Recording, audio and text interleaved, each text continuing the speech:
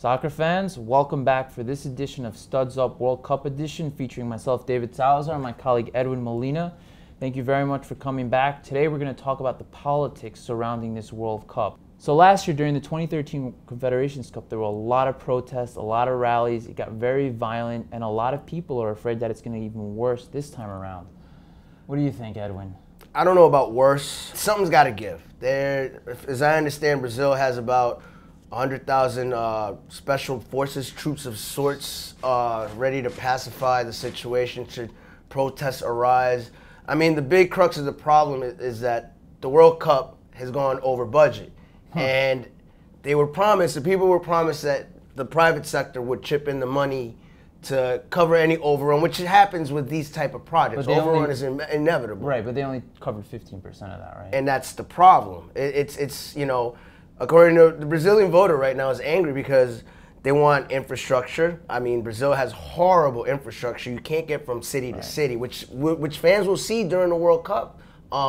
They want, obviously, healthcare. They want education. And they feel that this money should not be going to World Cup organizers or the sponsors or even the facilities, because this money goes to some of the stadiums. Like, of course, the owners, some of the owners of the stadiums that are being renovated, you know, the money goes to them. You know, they own the stadium in such a large degree. And the crazy thing is that, you know, they originally promised, what, 16 stadiums? No, it wasn't 16. They promised 12 from Jump Street. Right, and they barely can finish those 12. One of them is not even going to have a proper ceiling. From what I understand, Brazil has a huge problem right now because Corinthians Arena, which is where the opening ceremony in Croatia, Brazil kick off the tournament, it's not completed yet. There's a few thousand seats that haven't even been put up yet. They were doing a test run on that stadium recently, if I'm not mistaken, and they were still putting in the seats while the game was in progress. Right. Here's the other thing. We live in a very digital era, and you know, it's very well known that telecommunications in Brazil is pretty bad. Some of these stadiums, as brand new as they are, they have no infrastructure for sending Wi-Fi. If you're a reporter without Wi-Fi in the middle of the jungle, you're in trouble. Yeah, Manaus, that's going to be an interesting situation to look at. And Manaus, they've been in a 180-day state of emergency because of flooding. Right. It's in the middle of the jungle. There's no real team there. There's really no purpose for the stadium to be here. They promised 12 stadiums. Yeah. And 8 was the minimum by FIFA rules.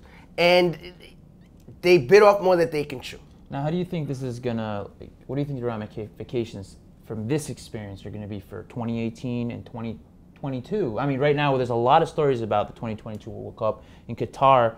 We already, like this weekend, there was some news about a $15 million bribes to the vote. They might redo the vote again.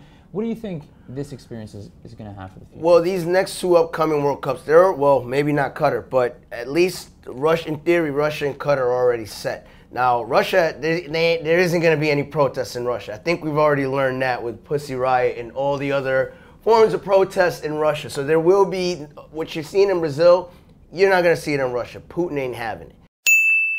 Same thing in Qatar. However, with Qatar, the way these tournaments are, the bidding process, the way they're processed, it's going to have to change. I mean, Qatar has no business having a World Cup in the summer, in 120 plus degree weather in the desert. They promise air-conditioned fields. Who gives air-conditioned pitches? Like, it's great, and I'm sure they have the money. But even then, it's still going to be 90-degree weather while they're playing on those pitches. It's still not enough. But that's, you know, obviously we can keep going about the Qatar issue in a long run. One thing about Qatar, I will say they did that right.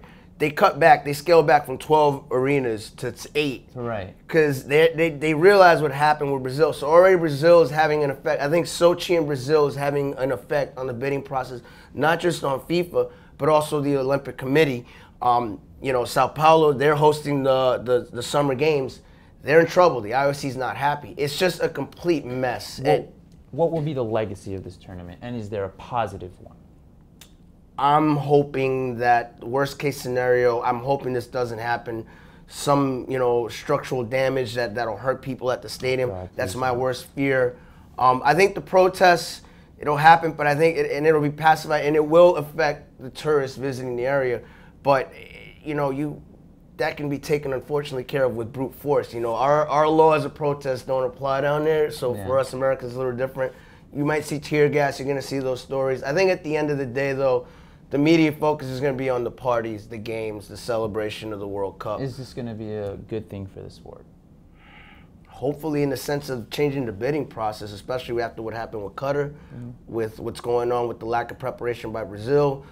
I hate saying it, but to a certain degree, you got to think about maybe keeping this tournament to first world countries. It's a little elitist to say, yeah.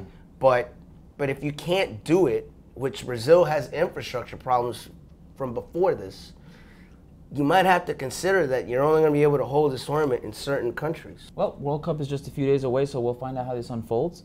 Thank you very much for joining us on this episode of Studs Up World Cup Edition. To continue the conversation, please find us on Twitter, on Facebook, or on LatinPost.com, and stay tuned for upcoming episodes. I'm David Salazar. This is my colleague Edwin Molina. Thank you very much.